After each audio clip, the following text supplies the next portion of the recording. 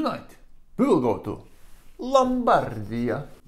In these tough and depressing pandemic times, when we are only allowed to leave our houses if we are out of toilet paper, the best alternative to travel without abandoning your fortress is wine. So sit back, relax and join me on 20 Italian wine regions with Corkbreaker. Let's go!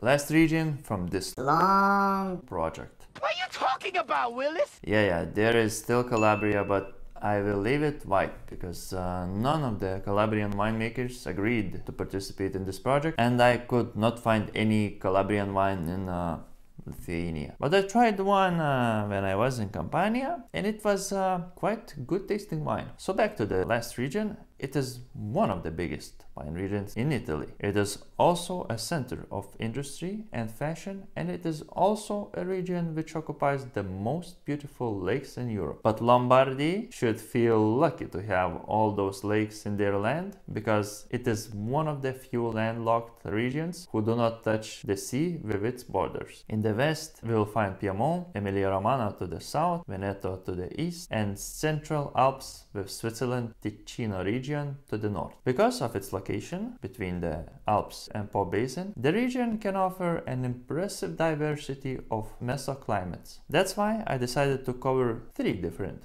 producing regions. In the north, framed by the Central Alps, we'll find Valtellina. Here, in the high altitudes, is produced probably the best red wine of the region from Nebbiolo grapes, locally called Chia Venasca. Vineyards lie at around 700 meters altitude, and even though this grape has been grown there since 5th century, their main market was always Switzerland. So true Nebbiolo fans should start looking for these wines. Going down between Brescia and Lake Isea, we will find the best alternative to champagne Italy has to offer, called Franciacorta. Wine here is made just like champagne and is matured 18 months for non-vintage and 30 months for vintage sparkles. Only one difference, that instead of Meunier, they use Pinot Bianco. Worth mentioning is Satin style from Chardonnay only, which has less pressure in the bottle, and to achieve that, producers add less sugar in the liqueur de tirage, and lower level of sugar produces less alcohol and carbon dioxide during second fermentation. And lower down in the regions south and east, where the landscape consists more of low hills and plains, we will find Oltrepo Pavese. It is the most prolific region in terms of production,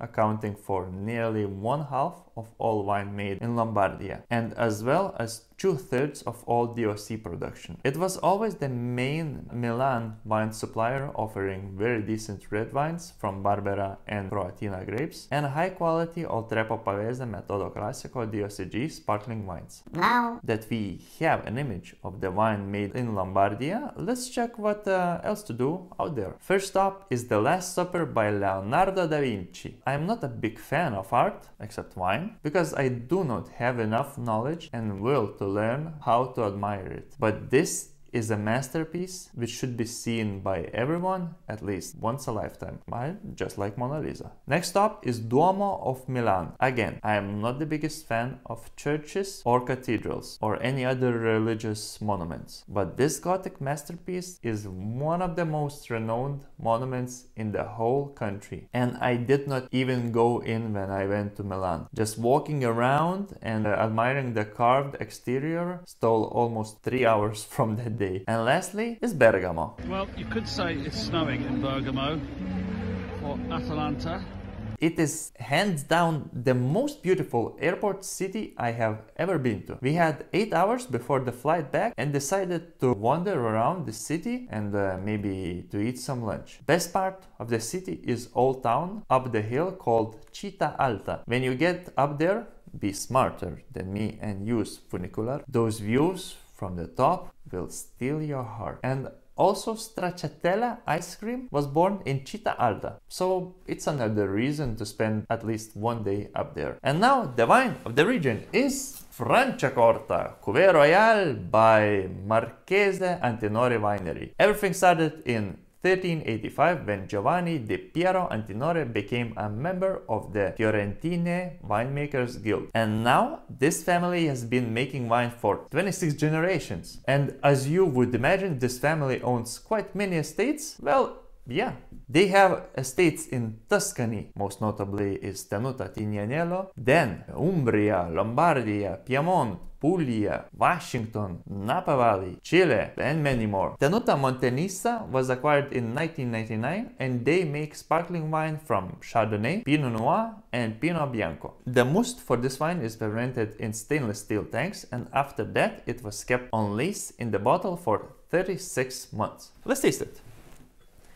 It has a medium plus intensity straw color, nose, has aromas of ripe lemon, peaches, pomelo, whipped cream, freshly baked white bread, yeast, and cooking butter. Mouth has high acidity, medium alcohol, dry taste, and delicate small bubble. On the palate, taste of wild apples. Just how I started this project is the perfect way to end it with bubbles. Even though I prefer champagne, this is a perfect example that Italy would not get depressed if France would decide to stop sharing champagne with its neighbor. Let me know in the comments what you think about Franciacorta. Don't forget to like and follow. Salute!